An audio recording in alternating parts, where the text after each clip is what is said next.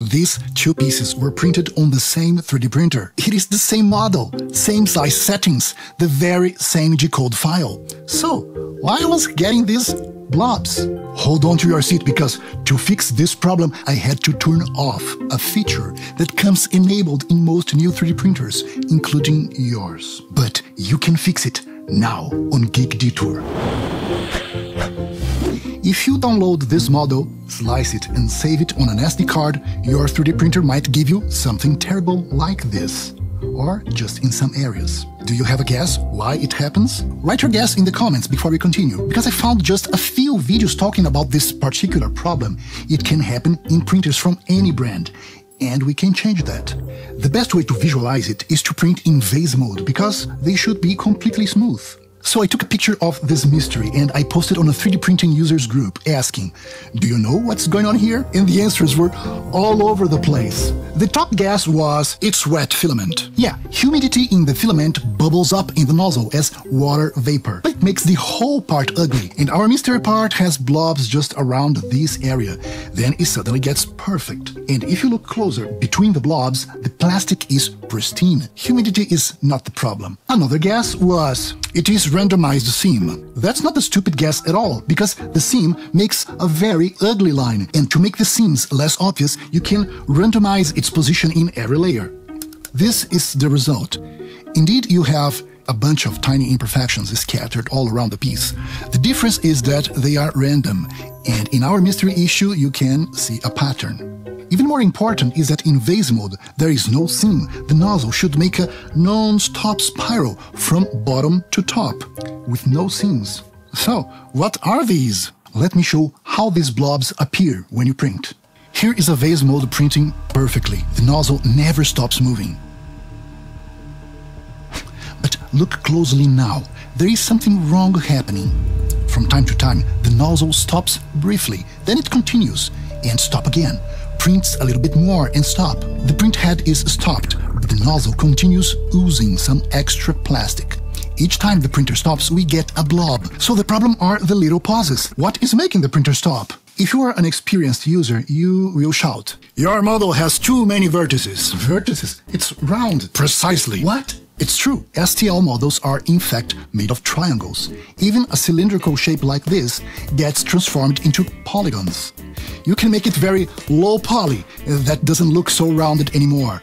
Or you can crank it up, high poly, with enough triangles to make it look really smooth. But quality has a price, of course. On a low poly version, this circle uses just 52 movements per layer. 2 kilobytes of G-code. But on a high-quality model, the same circle is broken down into 150 movements. 6 kilobytes of G-code for the same layer. The printer needs 3 times more processing power to make the same movement without pauses. So, does it mean there is a limit to how smooth a curve can be printed? No. Yes. Well, 2 years ago, Stefan from CNC Kitchen made this excellent video about blobs. His solution was to reduce the number of movements, so the printer would never stop. When Stefan made that video, the printer he tested had an 8-bit board running Marlin at 20 MHz with just 16 kilobytes of RAM. 16 kilobytes. But things changed a lot. Now, SD cards are much faster, and 3D printers also got a lot more powerful. Here I'm printing on a Neptune 3 that has a 32-bit board running at 84 MHz with 96 kilobytes of RAM. 96 doesn't look much, right? It's 6 times more. It is so powerful enough to print my high poly model without any simplification at insane speeds. So if 32-bit printers can print high poly models at insane speeds without any hiccups or blobs, what on earth was happening here? The culprit was the Power Off recovery feature. What?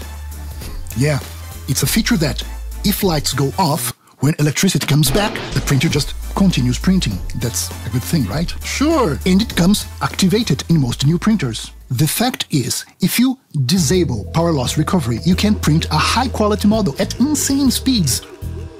But if power loss recovery is enabled and you print a high-quality model or print anything fast enough, you get hiccups and blobs. But the mystery remains. Power loss recovery. How? The reason is it also uses the SD card. So the printer is constantly reading commands from the card, getting coordinates to move the motors and print. Every new movement is put on a buffer, a queue of movements. For a perfect print, especially in vase mode, this queue should never get empty, because if it does, the print head stops until more movements are put in the queue. Reading G-code from the SD card is fast, and the queue normally never gets empty. When you have power loss recovery enabled, Marlin periodically saves the print job state to the SD card or flash drive, like a checkpoint. These checkpoints are what enables the printer to recover from a power down. But while it is busy writing a checkpoint to the SD card, the queue doesn't get new movements. The queue is not big at all. The default is just 16 segments ahead. When you print something with straight lines, that is big enough to keep the nozzle moving through many millimeters, and writing a checkpoint doesn't cause any interruption. But a super smooth cylinder like this can exhaust the queue very shortly, so there is not enough time for a checkpoint. All the movements are quickly printed. The queue gets empty, the printer stops, and we get a blob. So, what do we do about it? Where I live, energy distribution is extremely stable, so I just disable power loss recovery.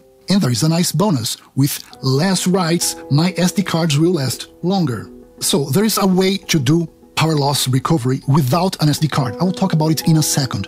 But most printers use the SD card, and the Neptune 3 didn't come with a menu option to enable or disable power loss recovery. So I prepared 2 G-code files to do that. I will put a link for them on the description, so you can enable or disable it in your printer too.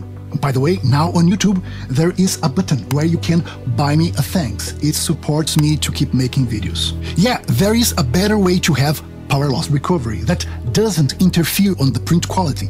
It writes a checkpoint only when a real power cut happens, but it needs some hardware changes. If you are the type of person that likes to change your printer, Chris from Chris Basement made an excellent video that I will link in the description. So far, the simplest option is to disable power loss recovery, and if you care enough, buy an UPS battery backup. SD cards can also cause blobs, it's true, but it gets very random, not a clear pattern.